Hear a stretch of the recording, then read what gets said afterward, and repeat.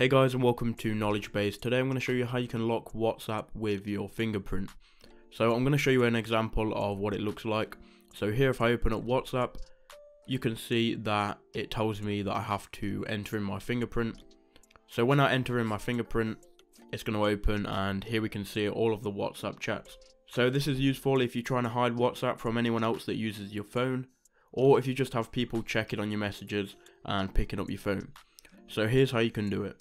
So you need to come to the Play Store and type in fingerprint lock, and the first one that should come up is called AppLock here.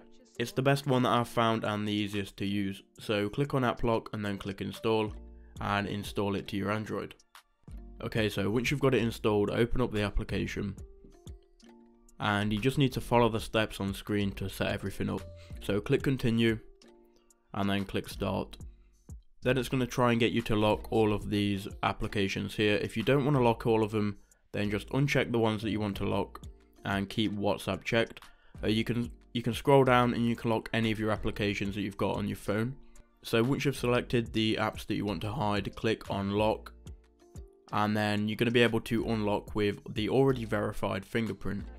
Click OK, and here you have to draw a backup pattern. This is in case your fingerprint isn't going to work. Once you've done that, you now need to enter in a security question,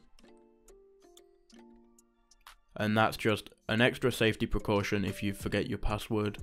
Now you need to enable permissions for this to work, so click enable, and it should take you to the usage data access. Just scroll down and click on max app unlocker, check that, and then you can go on to allow permission, check that, and now it should tell you to press your finger against the fingerprint scanner, and everything should be locked successfully. So you'll know everything's locked because they'll have a green icon next to the app that's locked. To unlock it, what you need to do is go to WhatsApp, and when the fingerprint scanner comes up, click on your fingerprint, and there you go, WhatsApp's going to open. So that's how you lock WhatsApp with a fingerprint. If this video did help you out, please make sure you leave a like, subscribe for more WhatsApp tutorials, and I'll see you in the next one.